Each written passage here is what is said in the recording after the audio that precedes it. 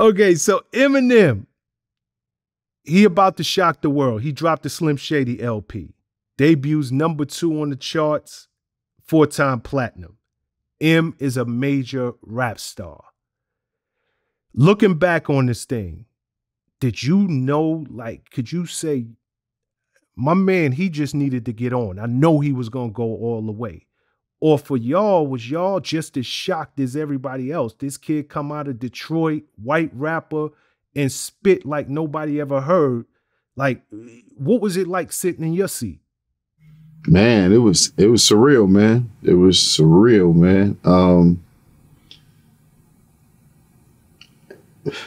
It just caught me off guard, man. Like I said, I was doing security in Dallas, you know what I'm saying? Like, I know he had one battle to go to because, you know, I had hooked him up with Wendy Day.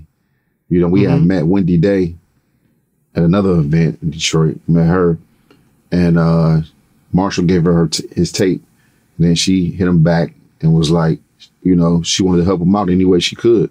So she put him in the Rap Olympics, which he battled in LA.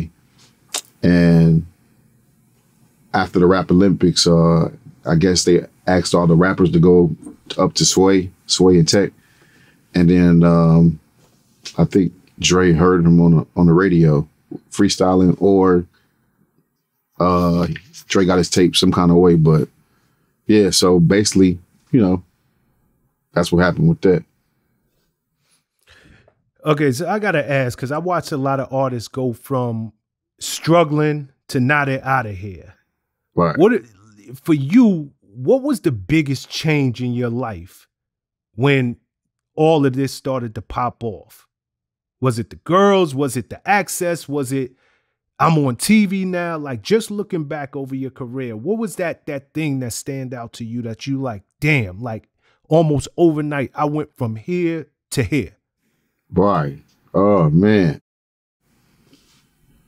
Man, it was, I mean, everything was a blur, man, because it was like, you know, M was already popping, you know what I'm saying? Then we started popping. So, I mean, I don't know, man. I really can't even answer that. All right, done deal. It's a lot.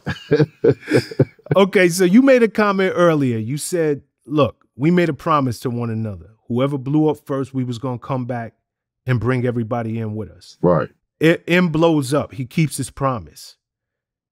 He signed D12 to Shady Aftermath. Y'all put out y'all LP album and y'all go #1. #1 out the gate. For you, it was #1. Album titled Devil's Night. What's the backstory to that title? Oh man, Devil's Night is like a holiday, the day before Halloween. It's called Devil's Night, and it's basically when the teenagers go terrorize the city. You know, like throw eggs at people's houses and let fire cans on fire, burn garages down. It's, you know, so that was a big thing back in the day. Devil's Night. Got you. So it was a real thing. I'm telling you. Yeah. Ask anybody in Detroit about Devil's Night, they'll tell you. Okay, so you do realize y'all sold 4 million records on that Devil's Night album. Damn, was that many records? It was a hell of a lot of records. Yeah, man. 4 million. Okay, let's talk about something else that you that was for real, man. We sold 4 million the first album. I think 4 million the second. So 8 million. Oh no, y'all sell a hell of a lot of records. Yeah, for sure.